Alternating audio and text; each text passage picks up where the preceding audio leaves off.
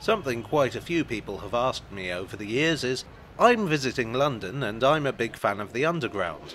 What would you recommend that I see? Well, that sounds like a good idea for a video, doesn't it? Thank you to everyone who suggested it, because here we are. So first of all, the Underground is absolutely huge. You're probably not going to be able to see the whole thing. And that's before we've got onto things like the Docklands Light Railway and the Elizabeth Line.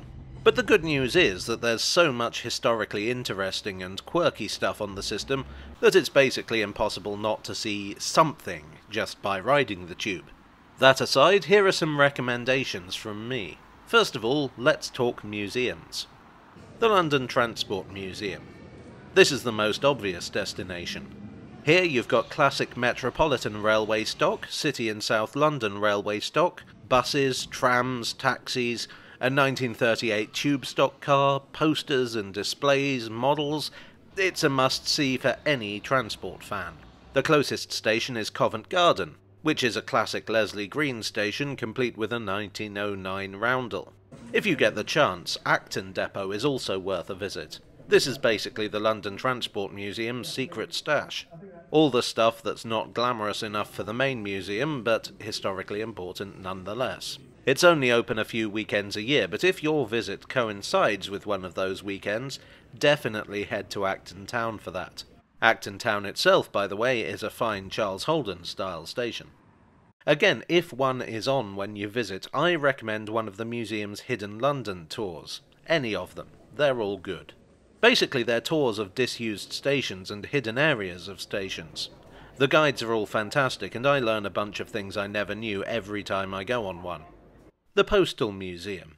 This isn't strictly to do with the Underground, but if you're into the tube, you'll like this. It's a museum dedicated to the post office, but what's really cool is that it's centred on Mount Pleasant Station on the Post Office Underground Railway, and you can ride through the tunnels. The tunnels were mothballed on closure, so you can see abandoned platforms, sidings, even trains. You can see the workshop and get up close to the historic rolling stock.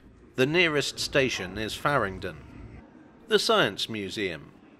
Again, this one is less about the Underground, but in the Making of the Modern World gallery you can see Puffing Billy. This is the oldest surviving steam locomotive in the world. There's also Columbine, the only Grand Junction railway locomotive to survive, and a whole lot of other cool transport stuff. Admission is free, nearest station is South Kensington. Okay, so that's museums. Next I'm going to recommend some rides you can take. I'm kind of working on the basis that if you're visiting, you're probably in central London, so most of these are based around there. The Waterloo and City Line. There are a lot of trips you could take, but I'm going to suggest the Waterloo and City Line. This is the shortest line. Actually, it's only about 4 minutes end to end, and only has 2 stations, Waterloo and Bank. It's just a quirky little line, as well as being one of the oldest deep-level tubes. At Bank you have the City of London and its many historic sites, and at Waterloo you have the South Bank and lots of nice little restaurants if you're feeling peckish. I would say that you should avoid the rush hour though. This train does tend to get crammed with commuters and that's no fun. The first tube ride. If you want to get really historical, why not ride the first ever tube line? That is the Metropolitan line from Paddington to Farringdon. Or you could go the other way, it doesn't really matter. The point is that these are the oldest stations on the Underground. When they were built it was 1863 and everything was steam-powered. If you want to take it slow, you might consider getting off and looking around. Baker Street was the first to be opened and is chock full of historic details. I'd also suggest getting off at King's Cross St Pancras and looking at, well, King's Cross and St Pancras, 2 of the most beautiful stations in London. Paddington and Farringdon are also worth looking at in themselves. Once you've got to the end of your journey, might I suggest that to get back to your starting point you take the Elizabeth line to see how far things have come in the past 161 years. Riding at the front on the DLR. The Docklands Light Railway isn't the Underground, but I kind of consider it an honorary tube line, and what I suggest to you is that you take a ride on it. If you can, get a seat at the front. It's a driverless train and everyone knows that that's the best place to sit. It's a railway that's part underground, part elevated, and parts of it run over historic infrastructure. You can see the remains of the old docks, but also the shiny skyscrapers of the new docklands. As to where you go, that's up to you. Canary Wharf is pretty cool. At Cutty Sark you've got, well, the Cutty Sark. At Royal Victoria you can get the cable car over to North Greenwich and get the Jubilee line back into town. But for real train nerd cred, I suggest going to Greenwich and then riding to London Bridge on a national rail train. That takes you along the London and Greenwich Railway, London's first passenger railway and one of the first commuter railways in the world. You'll pass through Deptford, the oldest station in London, you'll pass through the abandoned remains of Spa Road, London's first terminus, and you'll finish at London Bridge, the oldest surviving terminus in London. The Epping-Ongar Railway. This is a bit of an advanced one, and it's definitely an all-day thing. It's also very much not in central London, so good job me on sticking to that rule. What you do is this. You get the Central line all the way out to Epping. This is a long journey, but along the way you can see some rather lovely old Great Eastern Railway stations. At Epping, a classic bus picks you up and takes you to North Weald, and here you can catch a steam train to Ongar.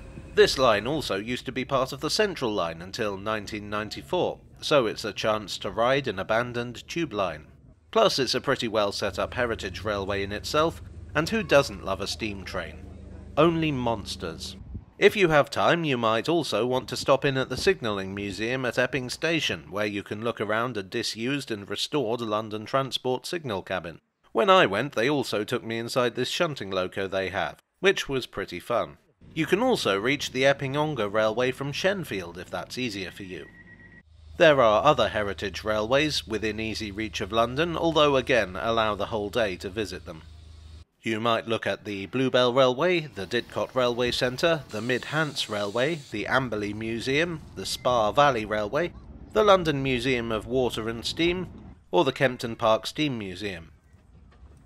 If you fancy a trip to the seaside, Volks Electric Railway in Brighton is the oldest electric railway in the world.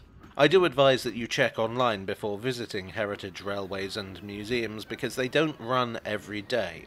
So I hope that gives you some ideas to be going on with. But one of the things I love about railways in London is that they're simultaneously old and new. You might be riding on a comfortable modern train on a railway that's over 150 years old. So really, just by riding trains around London, you'll see lots of history.